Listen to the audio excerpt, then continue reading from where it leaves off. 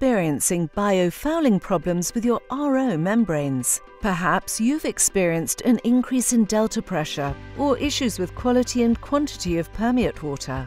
Membranes have a shorter life due to lack of performance or damage and often must be replaced, which can be costly. Imagine saving operational time and costs by extending the time between cleanings using a membrane-compatible biocide.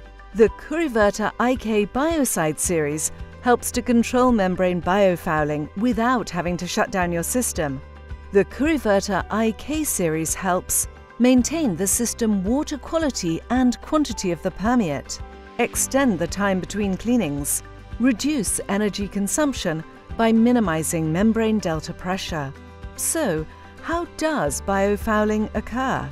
The RO membrane primarily lets pure water pass through the membrane surface and rejects most ions and microorganisms. These microorganisms get caught in the feed spacer, causing biofouling, which decreases the amount of permeate water that passes through the membrane.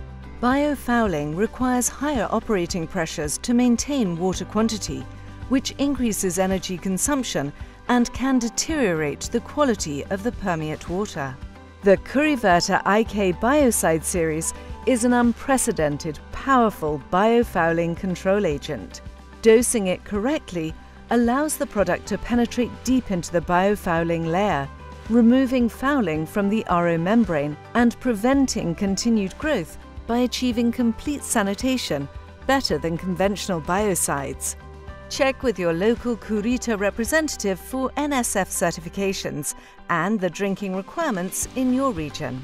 A company applying Kuriverter IK 110 resulted in an 80% reduction in RO membrane cleaning frequency, a 50% reduction in replacement frequency, and a 22% reduction in total costs, while allowing them to attain their targeted water quality. The Kuriverter IK Biocide series provides protection against biofouling while allowing continuous operation of the RO system. Contact us to schedule an evaluation of your RO system and solve your biofouling issues today.